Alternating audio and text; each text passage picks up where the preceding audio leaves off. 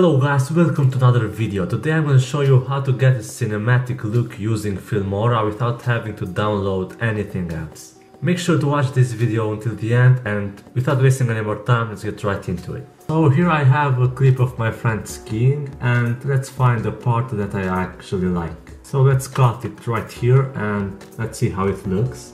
Let's make it at least 5 seconds long, okay. Now we are going to work with this short clip, because making a long cinematic video, it really takes a lot of time.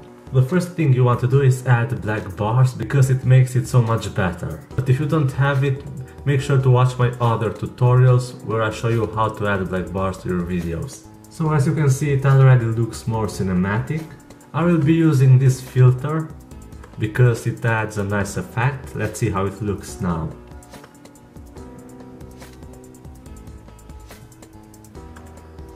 Nice. So now let's do some color correction. Let's click 2 times on the clip and press advanced. So what you can do here is choose your own colors, edit it yourself, leave the video how it is, or choose ready-made color corrections like this one.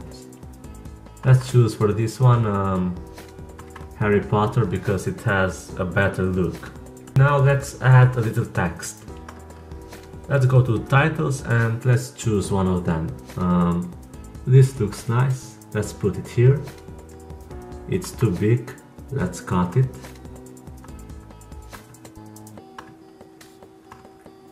And now let's add some text. Let's change the style, because this one makes it look better.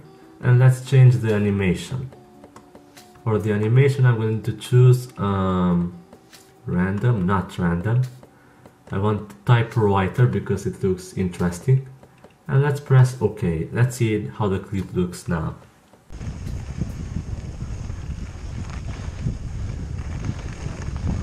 You can always play more with it. This is only a short clip, so that's the reason why I didn't put much effort in it. But making a full video like this takes a lot of time.